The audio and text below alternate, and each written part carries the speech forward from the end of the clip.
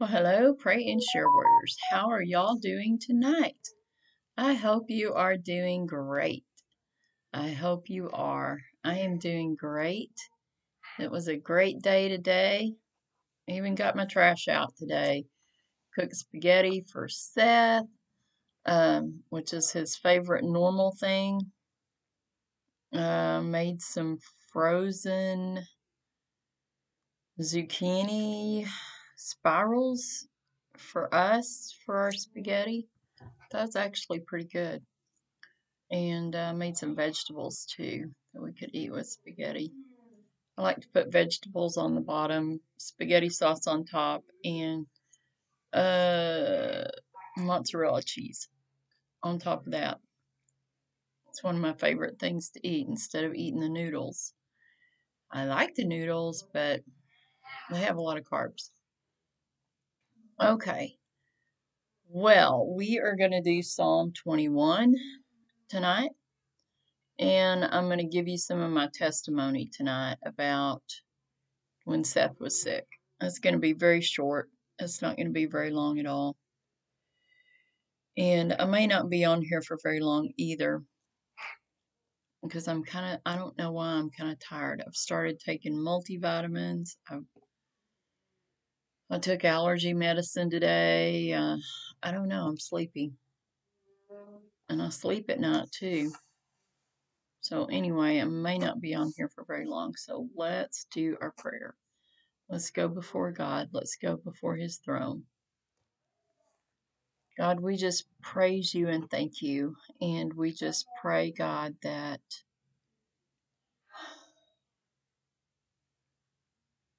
we just praise you, God, that you are sovereign over all. You are the great I am. You are the great Jehovah.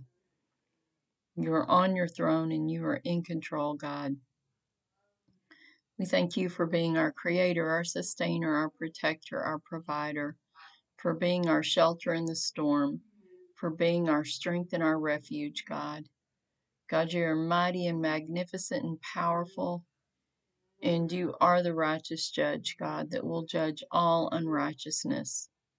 You are loving and kind and compassionate and caring, and you are faithful.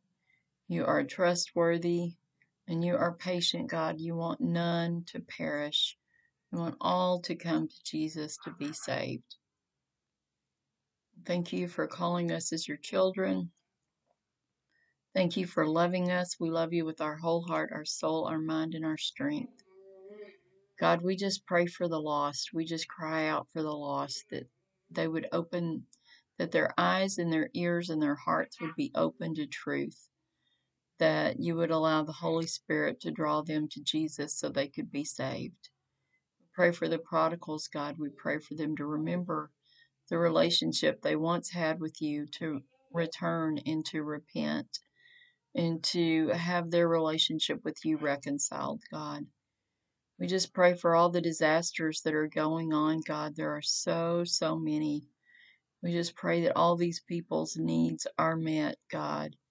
And we just pray that people will meet their needs with the love and the compassion of Jesus and the hands and feet of Jesus. God, that they would feel the arms of Jesus around them during their time, this very rough time and this very trying time. God, we pray for the people that have lost loved ones. We just pray for peace, comfort, and strength for them, that you would be with them, God, that they would feel your presence. And in Jesus' name we pray. Amen. All right. Amen and amen. Well, first of all, I'm going to read you my testimony, and then we're going to do Psalm 21. I'm sorry that I am so sleepy.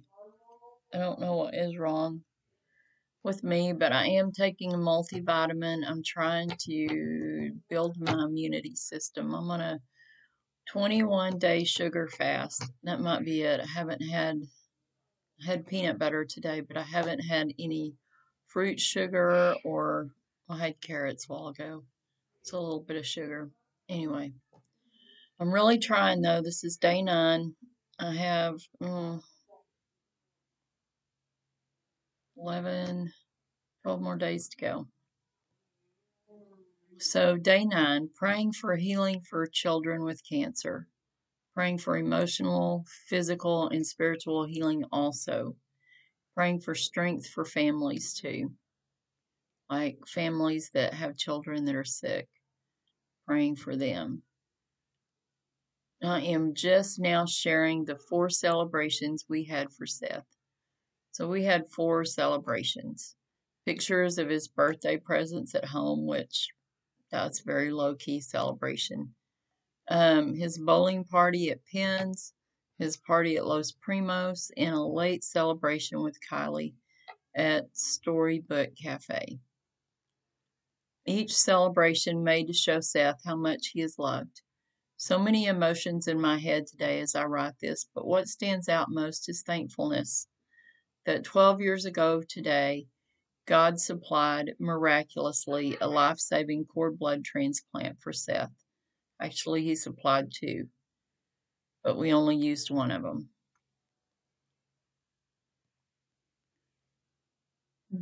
This was a hard season in our lives, but we were never alone, even when it was just one of us with Seth in the bone marrow unit at Cook's. We felt the prayers and the presence of God. God taught me personally three lessons that I still use in tests and trials. Praise Him in all things.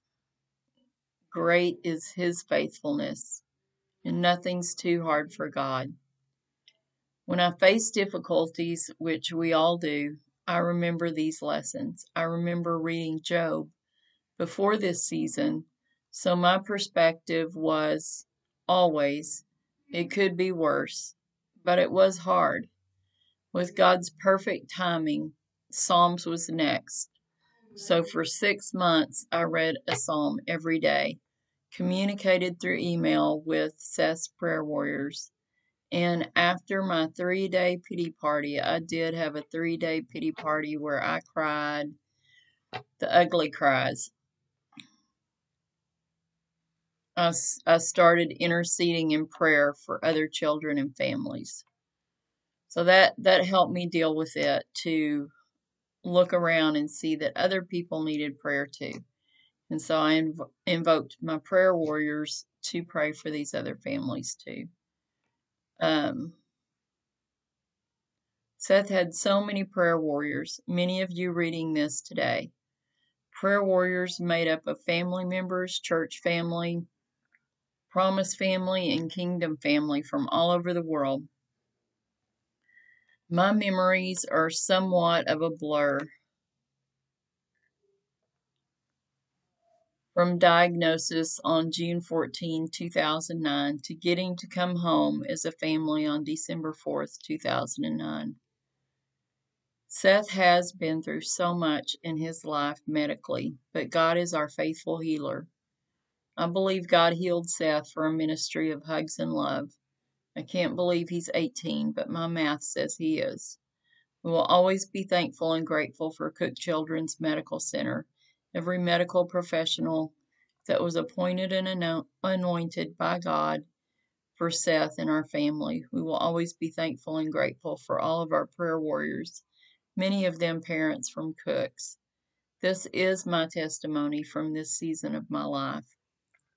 I choose to do this now in honor of the fight against childhood cancer, praying for healing for all. And then I put my hashtag for this year, hashtag 2021, presence, testify, and encourage. So what that means is that I want to be more in the presence of God this year. I want to testify of His goodness, and I want to encourage others with my testimony, or just encourage others. All right, so I encourage you to go and look at all of Seth's pictures. I am not a professional photographer, so it's not so great, but God walked us through a very difficult time in our lives. No, I don't like to see myself on that live video on here, because it's going too at the same time. So let's read Psalm 20. 1. I nearly said Psalm 24, but that's jumping ahead. 3.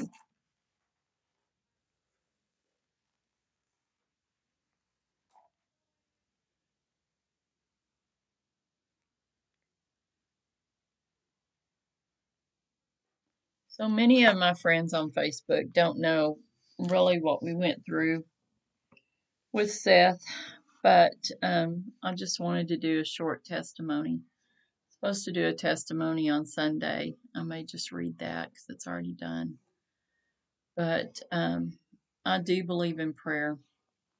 I do believe that prayer works. I do believe that it is a way to get the attention of God, and it is the way to move God's heart sometimes.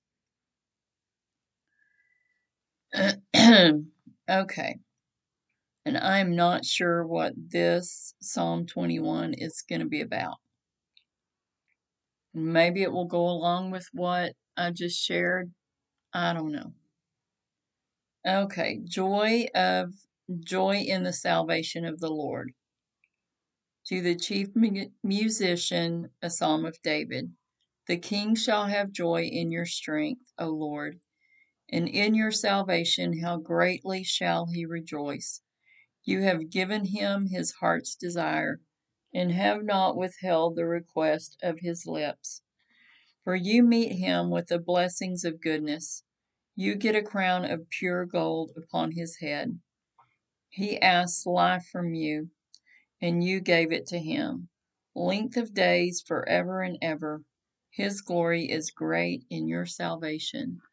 Honor and majesty you have placed upon him, for you have made him most blessed forever. You have made him exceedingly glad with your presence. For the king trusts in the Lord, and through the mercy of the Most High he shall not be moved. Your hand will find all your enemies. Your hand will find those who hate you. You shall make them as a fiery oven in the time of your anger. The Lord shall swallow them up in his wrath, and the fire shall devour them. Their offspring you shall destroy from the earth, and their descendants from among the sons of men. For they intended evil against you. They despised a plot which they are not able to perform. Therefore you will make them turn their back. You will make ready your arrows on your string toward their faces. Be exalted, O Lord, in your own strength. We will sing and praise your power. So that's just a little snapshot of who the Lord is.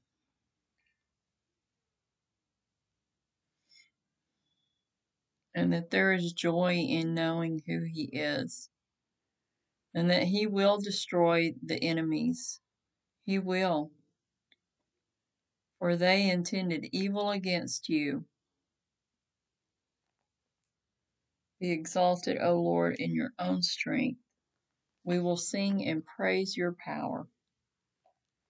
Okay, so let's see what. Oh, you know what? This Bible does this. It's very annoying. So I'm supposed to do 20 or 21 tonight.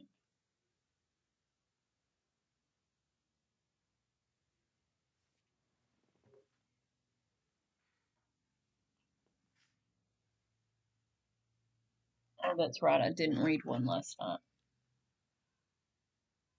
Okay, I read the right one. I think I did.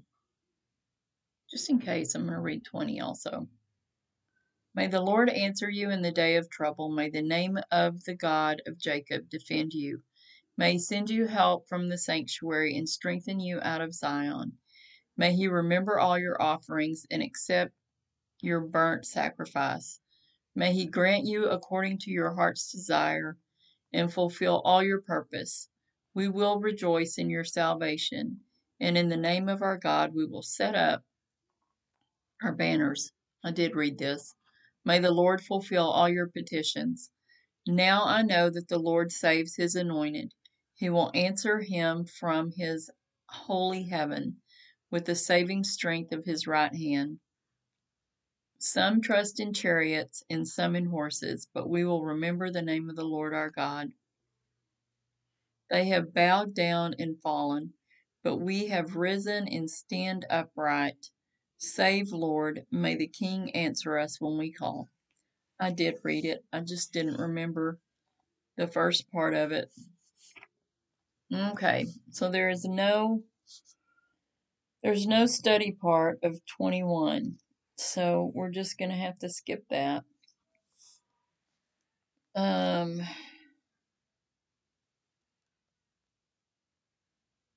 Yeah, we'll just have to, there's just no study to extend what we just read. So if you have any testimony, please share it in the comments. I would love to read it. If you have any prayer requests, please share it in the comments. Now, I am going to go ahead and do the salvation message. And if somebody wants to get saved. So as you see, that's a picture of Jesus opening the gates of heaven to invite all in. This is not in the same place. That's very annoying. I can't get it. Okay. Anyway, so this is God's invitation into his heaven, because it's God's heaven. It's not ours. And I have a picture behind me of the New Jerusalem also. And that is our forever home. Have you ever been invited? The time is now to respond to his invitation. Repent and turn to the one true God. So here are some scriptures that go with salvation. As it is written, there is none righteous, no, not one.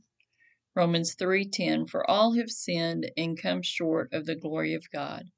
Romans 3:23, God commandeth his love toward us in that while we were yet sinners, Christ died for us. Romans 5:8, for the wages of sin is death, but the gift of God is eternal life through Jesus Christ. Romans 6:23, Jesus saith unto him, I am the way, the truth, and the life. No man come unto the Father but by me.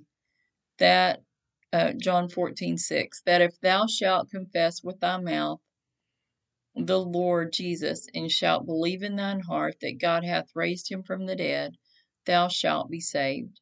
Romans 10:9-11. For whosoever shall call upon the name of the Lord shall be saved. Romans 10:13. His heaven is our reward. And John saw the holy city, New Jerusalem, coming down from God out of heaven, prepared as a bride adorned for her husband. And I heard a great voice out of heaven saying, Behold, the tabernacle of God is with men, and he will dwell with them, and they shall be his people, and God himself shall be with them, and be their God. Revelation 21:2-3. So this is the salvation prayer, and you don't have to repeat this salvation prayer. You can use your own, but this just gives you some guidelines, okay? So I'm going to do a space where you can repeat it if you would like. Dear Lord Jesus, I admit that I am a sinner. Please forgive me.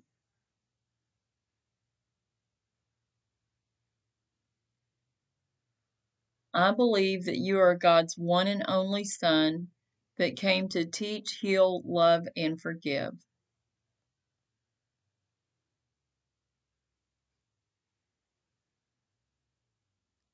You died on the cross for all sinners. You rose from the tomb on the third day.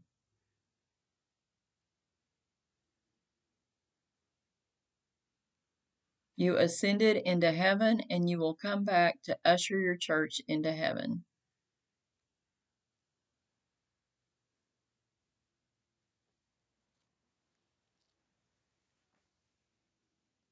I confess you as my Savior, inviting you into my heart to live and reign forever.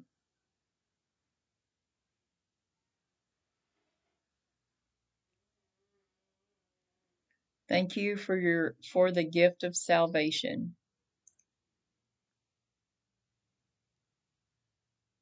Please give me the strength to withstand the temptations in my life. Help me to praise and glorify you daily, and help me to grow in my relationship with you daily through Bible study and prayer.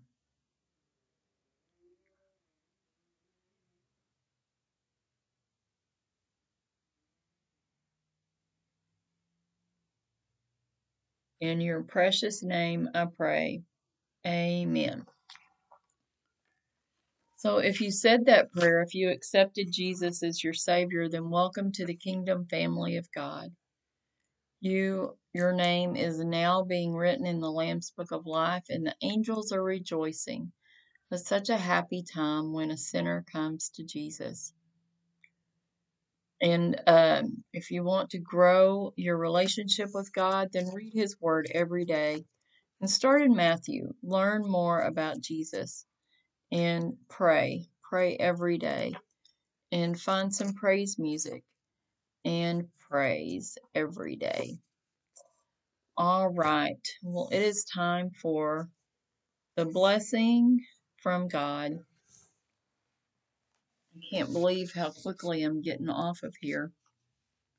The Lord bless you and keep you. The Lord make his face shine upon you and be gracious to you. The Lord lift up his countenance upon you and give you peace. We all need peace. We need the peace of Jesus. We need the true peace, not the false peace, the true peace. I feel like I should share something else as a testimony, but I don't know what it would be. I feel like I shared quite a bit on Facebook today. I guess if I could use my testimony to encourage others, it would be that no matter what you're going through, God cares and God loves you very deeply. He wants the very best for you. He has a plan and purpose for your life that you can't even imagine. Will it be perfect? No, but when you go through things like we went through with Seth, you won't go alone. You will have Jesus to help you, Jesus to help guide you. You'll have Jesus right there with you. Because what we went through was being in the valley, just like Psalm 23 talks about being in the valley. We were in the valley and we were facing this insurmountable mountain in front of us, not knowing the outcome. After Seth's diagnosis, he was extremely sick, and we didn't know what the outcome was going to be. I was really afraid of a fatal outcome just because of what I knew going in about leukemia. But I didn't know that children take the treatments better, children recover better, and Down syndrome kids recover better. So I didn't know that going in, but I learned. I learned a lot of things. I learned those 3 lessons, but I learned a lot of things too. I learned to be still. It was a bit crazy. I was working on the weekends sometimes, but it just happened to be that during that space of time that Ricky and I just traded off. I would come home and I would work on the weekends, both of my jobs on the weekends, and he would stay with Seth on the weekends, and I would stay with Seth during the week, Monday through Thursday, and then he would come on Friday and we would swap out, or maybe he came Thursday night. I don't know. It's been so long ago. We'd swap out because on the transplant unit, you cannot have two parents stay. It may be different now. 12 years ago, that was the rules. Those were the rules. That makes better sense. Those were the rules 12 years ago, is one parent at a time. And so we did that from September the 21st until about probably sometime in November. He was in there for like 2 months, I think. And we traded.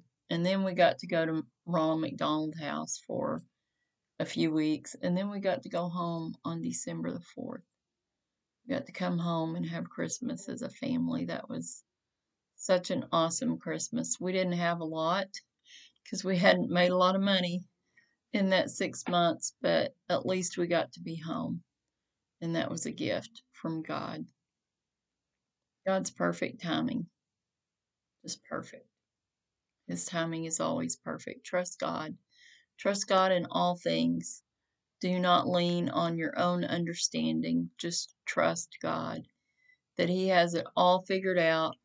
He has it all laid out. He knows what is ahead, and we do not. So we just trust Him. We just trust Him in the moment, and we just keep moving forward with Jesus. So that is my encouragement. Trust God in the moment and keep moving forward with Jesus. Do not look back to the past. Nothing can be changed in the past. Trust God in the moment. Keep moving forward with Jesus. Listen to the Holy Spirit. Get your discernment from the Holy Spirit. And just keep moving forward. Just keep moving forward. That would be my advice. Just keep moving forward. All right, well, I'm going to pray. I'm going to try to pray some of these things from today. I did earlier today. I'm going to try to pray some more of them, and I may throw something else in too for the country. I don't know. I'll just let the Holy Spirit lead. God, we just come to you and we just thank you, God. I thank you for the lessons that you've taught me. It was a hard time, God, but it was a time of blessing too. It was a time of learning. It was a time of interceding for others. It was a time to see you move, God, to see my own miracle, God, through Seth, to see the forgiveness that Seth has for others, God. That was a blessing too. God, we just pray. We pray for all these children that have cancer, God. We just pray for healing for them. We pray for their families, God. We pray for strength. We just pray, God, that they would trust your process of healing, God. And we pray, God, for, I may have to cheat and look. We pray for many people, for emotional, for physical, for spiritual healing, God. There's so much brokenness in our country, God. There's so much distortion of truth, God, in our country. There's just so much going on. There's so much division in our country, God. We pray that you would heal our land. We pray that we would come in humility, God, and repent of our sins and see you heal our land, God. We believe that it is possible. And we just pray, God, that this would happen.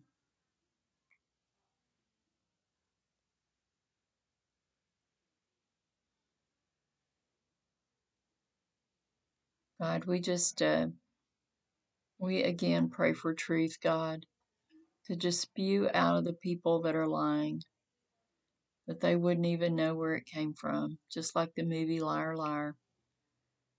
God, I just pray for truth. I pray for truth and only truth, God.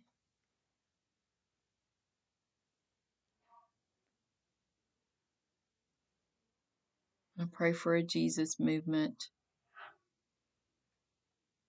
in our country and all over the world, God, one that cannot be stopped, one that just is so loud and proud, God. I pray for SoCal Harvest, God. I pray for success. I pray that you will work in the hearts that are going to come and attend, God, that you would soften their hearts, that you would draw them to Jesus, that you would open their eyes and their ears and their hearts, God, to truth. And God, we just pray. I pray for all my friends and family, God. I pray for protection and provision and blessings. I pray for direction. I pray for you to lead, God, and guard them, God. And I pray for all